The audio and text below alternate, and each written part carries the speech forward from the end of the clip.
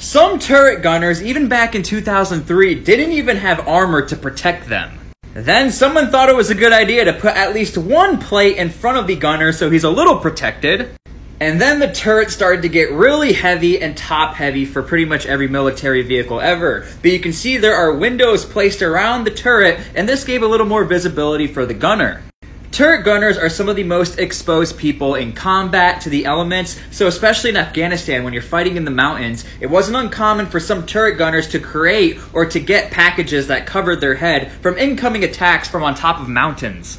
And then the turret gunner got all robotic, and this is the Crow system. Now, in theory, it's really cool to be able to scan around, not be exposed, but the issue is the turret gunner is another element within the vehicle. They are seeing, they are smelling, they are reporting to you what's going on, and you just lose out on that when you use a robotic Crow gunner.